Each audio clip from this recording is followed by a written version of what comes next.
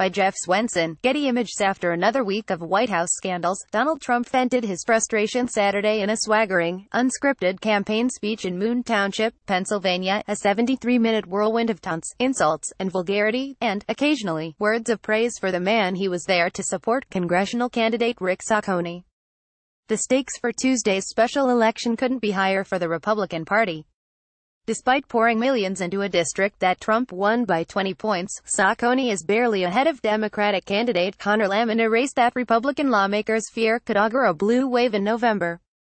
If the Democrats were to prevail in western Pennsylvania, that would be quite an earthquake. Representative Charlie Dent said last week, "If a strong pro-Trump district like this goes the other way, it would send a bad signal around the country in districts far more competitive than this one. For Trump, it's not just Republican control of the House that's in danger. If Democrats manage to retake the lower chamber, it's also Trump's presidency that would face an existential threat, impeachment. We have to defeat Nancy Pelosi and Maxine Waters, a very low IQ individual." Trump said, "You ever see her? We will impeach him. She's a low IQ individual. You can't help it. She really is." The underlying fear crept in again and again. "Here's the thing, we are dealing with people that want to obstruct. They want to stop us from doing things," Trump said of Democrats. "The task for everyone here tonight is to make sure that this great American comeback continues."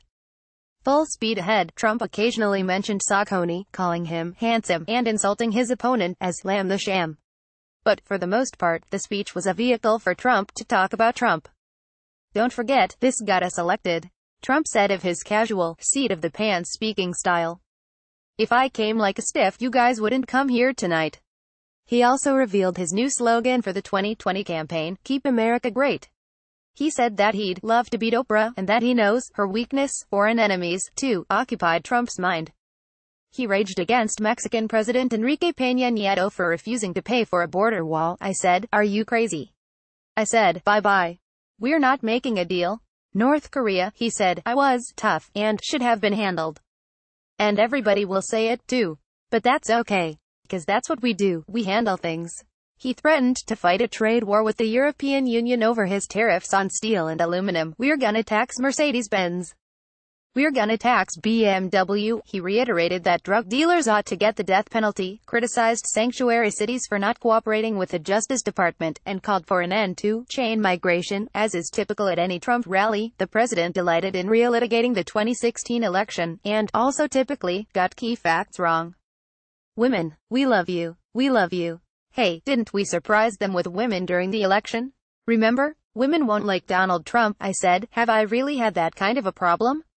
I don't think so." Trump claimed he got 52% of the women's vote, which is only true if you exclude all non-white voters.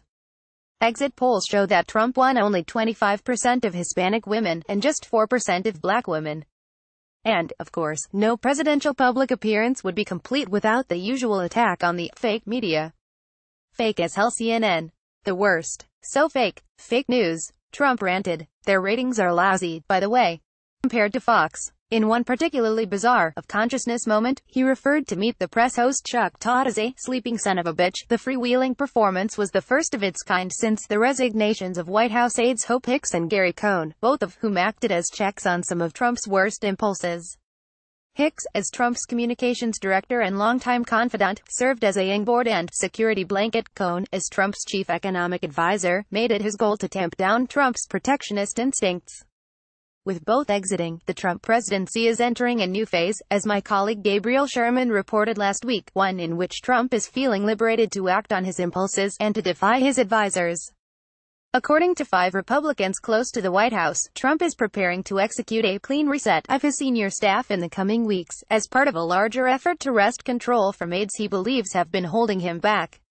Saturday's rally was, perhaps, the first look at this new, unconstrained Trump.